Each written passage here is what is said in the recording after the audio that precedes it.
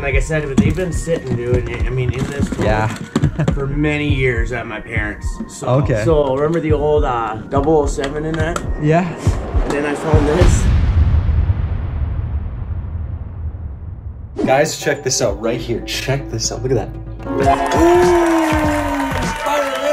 GameCube got the dome light up secure. A lot of you guys were commenting on the last $10,000 video game collection that the lighting on the shelves was poor. And don't I know it, without lights this looks bad. But guys, this little dome light I picked up from Walmart, stitched up right to the dome here, I think that looks beautiful. Check this out. This is what it looks like. Yeah. I haven't really figured out what to do with these right here yet. I kind of don't know how to work these, but we'll figure it out. Guys, this is the game shelf so far. Sitting over $1,000 at least. We're making some big progress, of course. Episode 350 something dollars in the budget and $1,000 on the shelves right here. We also have a Series S that still hasn't gotten any good offers. Picked it up in the first episode of the series, and guys, it stunk really bad. At this point, it's been in here for a couple weeks. It's gotta smell good, right? Not gonna lie, it's getting really frustrating. It's turning into a serious full-time job, filtering through the thousands of offers I'm getting for the Series S. Hey, can I trade you a broken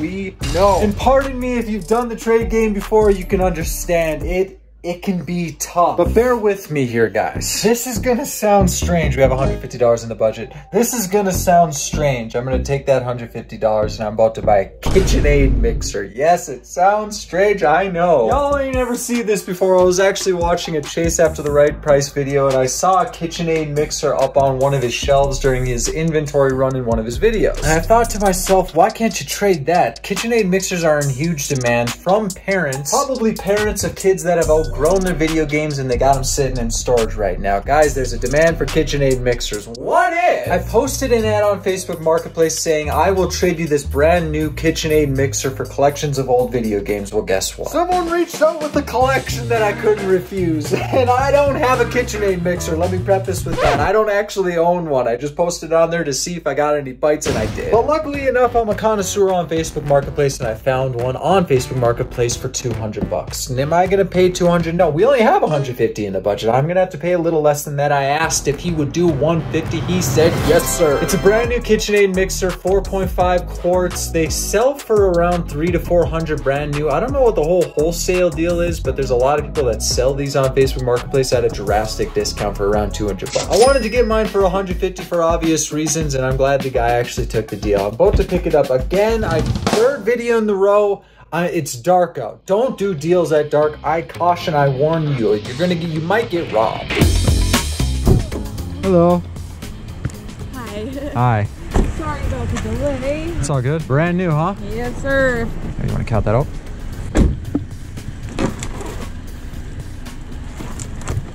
Perfect. Awesome. You just buy these wholesale and get a little profit on each one? Yeah, not much, but yeah, works. Okay. Cool. Thank you.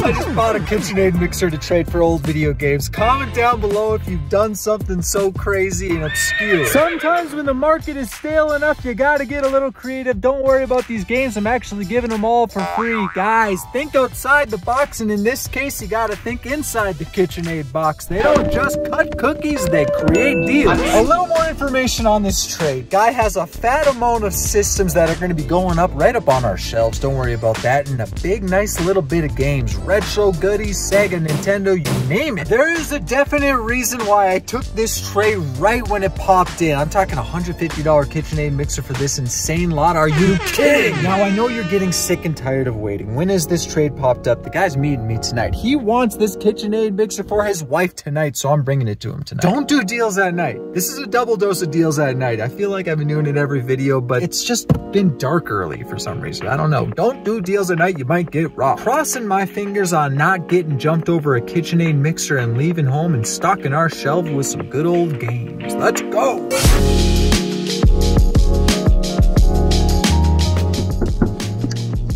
What's up, dude? Hey. Yeah, you're gonna need a bin, but just come down here. Sorry, dude, it's a mess right now.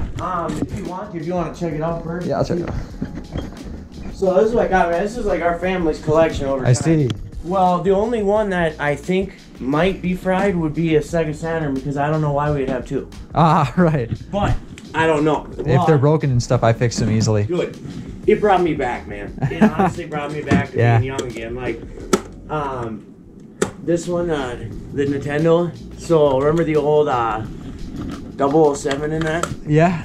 And then I found this. GoldenEye, yeah, that was a classic. You have the for Game sure. Shark that you plug in. Oh, for I don't cheating? know why it's taped, but yeah, I got that for cheating there. And then you got the little plugins on the back. Yeah. Like I said, so then, you know, I got that, and then any other power cords. If you want, dude, I'll just give you this whole freaking box. There's power cords in here. You got your full axle things. I'm gonna take the bin back because we are. Yeah, let me grab the bin then.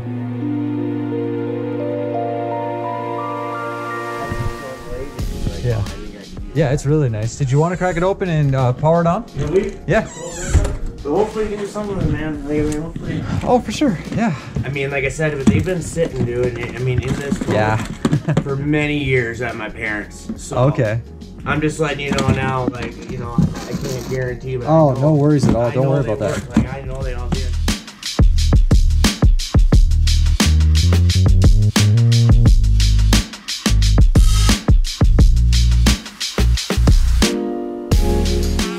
Yep, all in the bin there. Oh, sweet. Try and get this damn man. Holy shit. Those are the attachments. Yeah, different mixing stuff. Like, you know how this thing works, dude. Let's see. You gotta know how this thing works. Yeah, tilt it up and stuff, and this locks it. So it doesn't.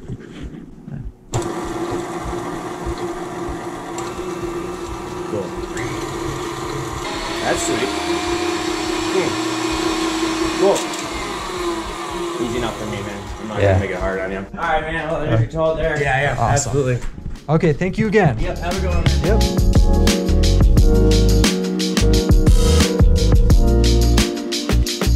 Episode 3 of the $10,000 video game collection. Guys, we got a nice big info. Comment down below and let me know what your guys' craziest trade is today. Let me know if you can beat the KitchenAid mixer trade. We have a PlayStation 3 in place right here, and we have a GameCube. Guys, there's systems in here that will definitely be going in, you know it. And these shelves are gonna look a little bit better because right now it's looking empty. $7 in the budget right now. That is no money at all. So some of this is gonna need to be sold. I might actually end up keeping all of it. Guys, you need to comment. You need to make sure that I sell some of this. I don't want to start from scratch again, but I will if I have to. A wonderful gentleman indeed added in a ton of controllers in case we missed any of them, of course. And yeah, I'm seeing too many to count. But this is just all that I put on top right here. Let's get to a little bit more of the cream of the crop. Do I keep this NES Advantage and put this on? Yeah, we definitely got to keep this. We'll make a nice little NES shelf here, shouldn't we? I'll organize that a little bit more. Let's go ahead and start off with the NES. Looking yellower than Big Bird on a good Sunday afternoon in the sun. Game check, no game in there. What games do we have? Tetris on the list, Mario Bros. Duck Hunt, and another copy of Tetris on the list. That's 2 of them right there, so we got 1 that we can sell. Milan's Secret Castle, that's going in the collection. Airwolf, and Star Voyager for the NES lot right here. Not too bad for a Nintendo collection. And a pretty good start considering we have a bunch more here to go. Guys, I'm just gonna clean it up a little bit. That looks a lot better, thank you. 3 controllers for the Nintendo 64 that's sitting in this bundle right here. One of them sounds like a baby rattle, unfortunately. This one's definitely broken, and I don't mind about that because it is after party right there. So no thank you on that. 2 controllers though. NES Zapper was found in the lot with the NES Advantage. This will be a nice little NES shelf that I'll get going here at the end of the video, and you'll see a lot of Atari stuff, weirdly, that was in this bunch right here, and 3 Sega Saturn controllers. These are sick. Now, originally when I started this $10,000 video game collection, I really wanted to focus on getting some more Sega stuff. We lacked Sega stuff in the last one, so Sega Saturn, Sega Dreamcast,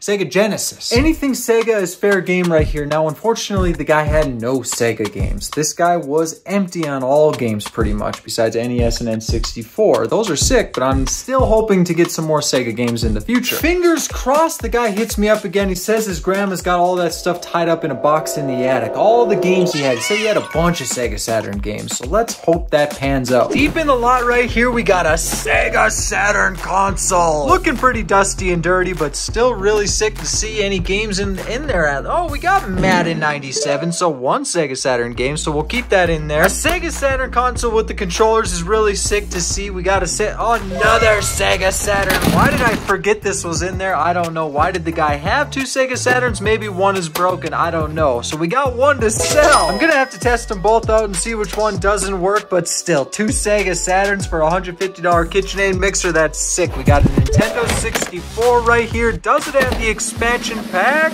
No! It's a jumper pack, but with the original sticker on it. That's still kind of sick. The N64 looks clean, probably works great. It's going on a shelf to beautifully display. Along with these games that we got right here, what do we got? We got Gex 64, Star Wars Episode 1 Racer, Cruisin' World, Battle Tanks, a 3DO title, Rush 2049. I thought this was a big gem, but it is not. It is just a quick $20 bill. Hang Time, 007 GoldenEye. That one's got to be going right in there to be displayed. Rush Extreme Racing to tie up with Rush 2049. We got a red game here, Acclaim Sports, Jerry McGrath, Supercross 2000. And finally, Blitz 2001. No Marios, no Zeldas, no Grails, unfortunately, but they're N64 games, you can't complain. Couple PlayStation 2 and PlayStation 3 games, Madden 10 in 2003, and GTA San Andreas. You gotta discard these games. Of course, we're gonna keep them still. We might actually have Madden 10, do we?